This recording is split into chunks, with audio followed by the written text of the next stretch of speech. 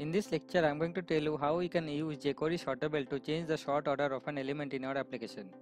I have this sortable.html file and I opened that file in the code editor. Now let's search jQuery sortable on Google and then let's click on this link, which is jQueryui.com/sortable, and here we have this sample sortable element. And to get the code, we need to click on this view source link, and I'll copy the code from here and I'll paste that code inside our HTML file. And then I'll remove these style links from here and I will add HTTPS before this link. And now let's open this file with Google Chrome and let's see what we have now. So we have this sample sortable element and we can sort the element, and then let's open the code and check how it is working. So we have this UL of ID sortable and we have this LIs inside this UL, and to make this LIs sortable, what we need to do, we need to call sortable method to the parent element of this LI, which is this UL, and we are calling this sortable method to this selector, right?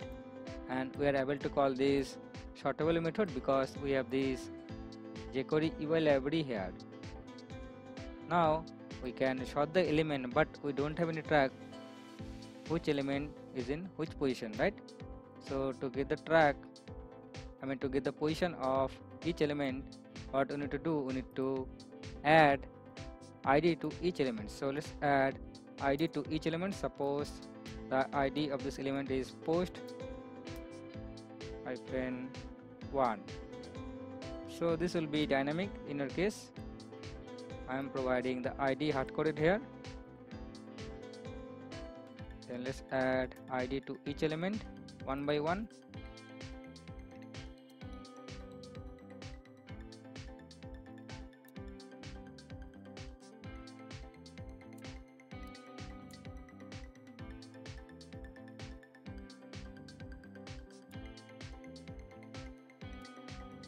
So I added ID to each elements.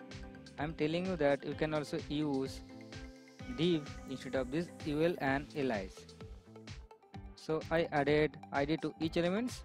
Now to get the position of each element, so what we need to do, we need to pass an object inside this sortable method. I will cut this code from here and I will put this code inside this body tag at the bottom, right? So inside this sortable method we can provide an object and we can provide the axis here, because we are sorting the element with y-axis, that's why I'm providing axis y, and then we can call update method.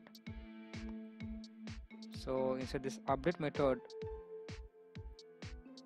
we can get the callback function here and we'll get the event and we can get the UI.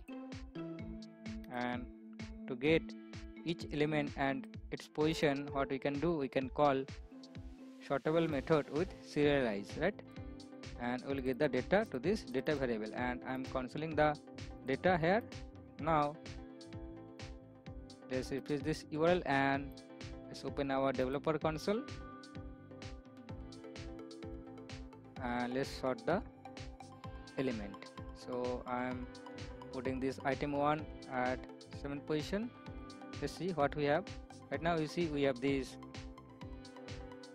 element of ID 2 in the first position, element of ID 3 in the second position. So we are successfully sorted the data, right?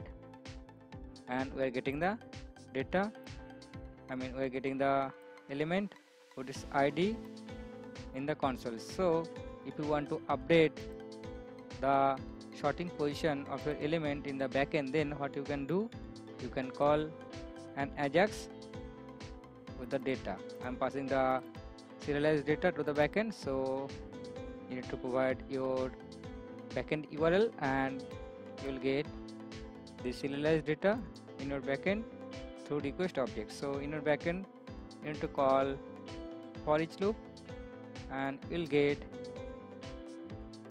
the data to request object and the key will be post. You can modify this key as per your project's requirement.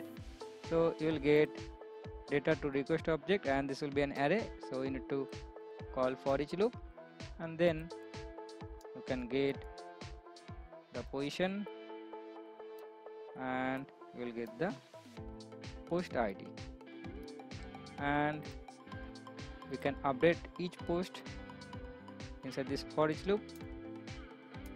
So you can use you can use any other backend technologies like Node.js or PHP as per your project requirement. So inside this for each loop, you can update the sort order or sort position for each post ID, right?